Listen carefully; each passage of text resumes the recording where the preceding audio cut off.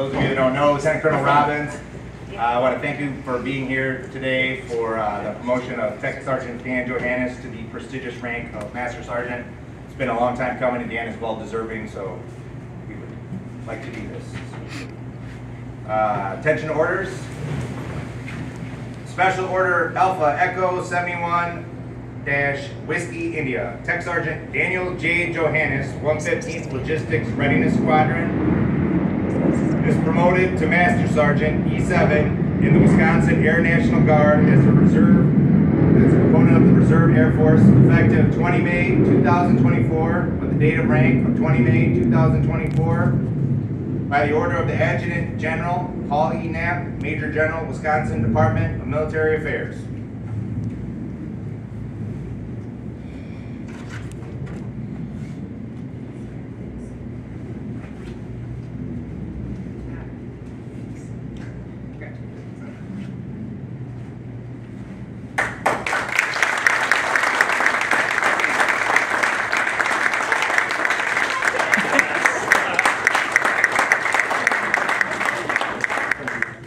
Sergeant Emhoff jumped the gun, but for those of you who don't know, that is Staff Sergeant Casey Emhoff. She's worked with Dan. She was the one that Dan elected to put stripes on. We have a tradition. Again, for those of you that don't know, we pick someone to put the rank on and do a nice punch to the chest. She was it.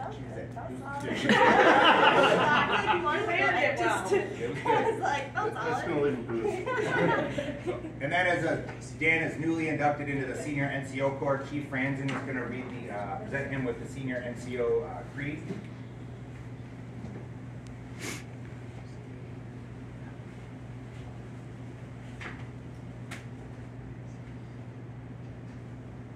I get to do the certificate induction into the Senior Non-Commissioned Officer Corps for the United States of America.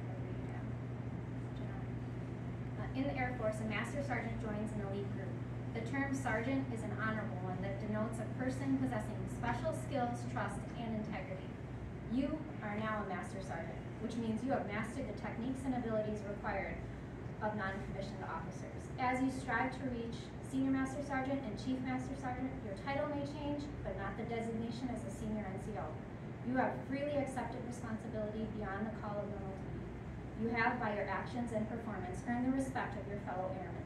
As a Master Sergeant, your entire way of life will change. More will be expected of you, more will be demanded of you, not because you are a Master Sergeant, but because you are now a Senior NCO. You have not merely been promoted one pay grade, you have joined an exclusive group, a group dedicated to taking care of those who follow in their footsteps. As a member of this group, you have a responsibility to your fellow airmen, even as they have a responsibility to you. Now I'd like you to read this. I am a senior non-commissioned officer in the United States Air Force. I hold allegiance to my country, devotion to duty, personal integrity above all. I wear my rank of authority with dignity. I promote the highest standard of conduct, appearance, and performance by setting an example. I seek no favors because of my rank. I'm devoted to the concept of service rather than personal gain. I uphold the traditions of senior non-commissioned officers who precede me. I manage resources under my control with astute efficiency and lead the way with the highest level of competence. I will strive to merit the respect of my fellow senior non-commissioned officers of all with whom I come in contact. It's my honor to be able to present this to Dan. This is actually signed by Chief Alvarez, our command chief, and signed by Maria Chu, our MSG group chief. But I've gotten to see Dan grow throughout his entire career. I've got to see him take on responsibilities, and I've gotten to see him mentor and train our airmen. And you are very impressive, sir, and I'm very thankful to be on your team. It is an honor to be your chief, and I look forward to your career and what you will accomplish in it. I hope someday when I'm retired, you invite me to your chief ceremony.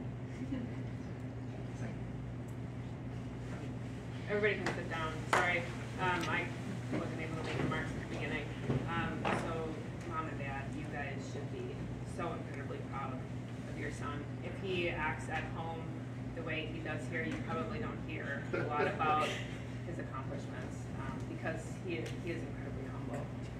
But he is one of the people. So I've known him for just over 6 years now since I came over to the unit, and Dan has always impressed me with his ability to just get things done.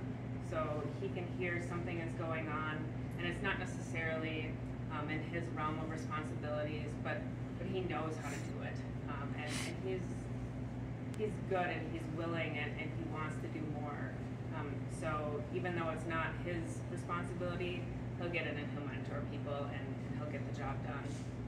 And I've heard several comments from his airmen that Dan is such a great supervisor. Well, they don't call me that, but Tech Sergeant Johannes is such a great supervisor, and Tech Sergeant Johannes has really helped me understand X, Y, or Z. And that's great from the airmen that he leads.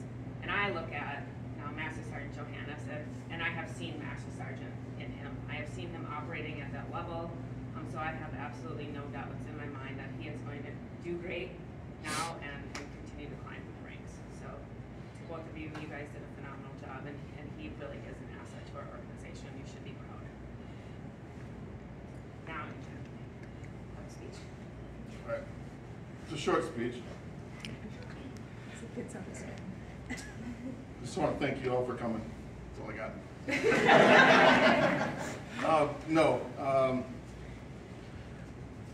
Yes, my career has taken many paths to where I'm at now.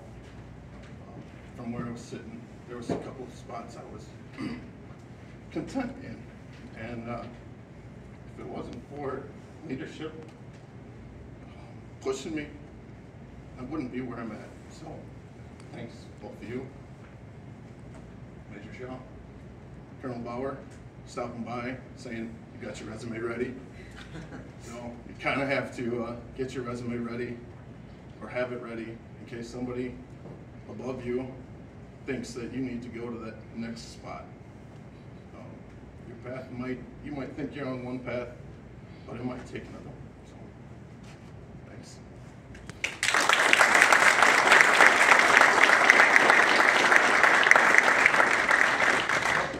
Thanks everybody for coming today.